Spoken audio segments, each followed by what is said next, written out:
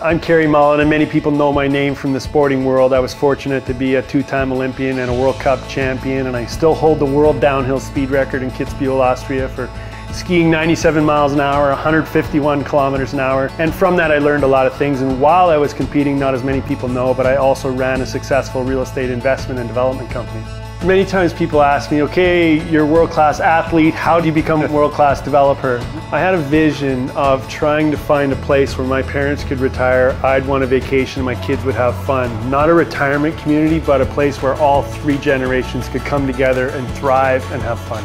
Swimming pools and kids go together, so they're entertained there. We're doing what we want to do, and we just make an investment along with it. This is his lifelong dream, and he has poured his heart and soul into it, and it shows. He won't quit till he gets there. That's what professional athletes do.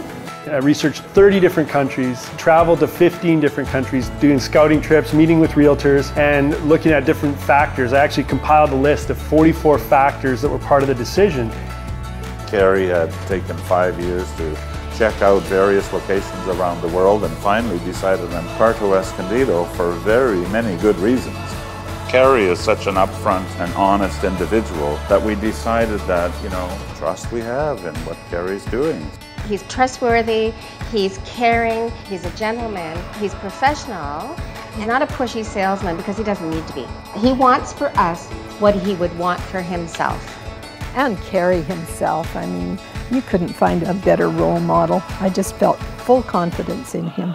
This is his dream resort, so everything is top quality.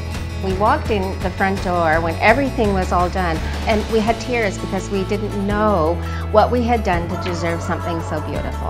I'm certainly a researcher and an analytic and strategic, and so with having my list of 44 factors written down and measuring different places and comparing them, and then I came here to Puerto Escondido, and after checking out the different phenomenal beaches that are here and meeting the locals, how friendly they are, how loving they are, it was not only logically based, but it was emotionally driven that this is the spot.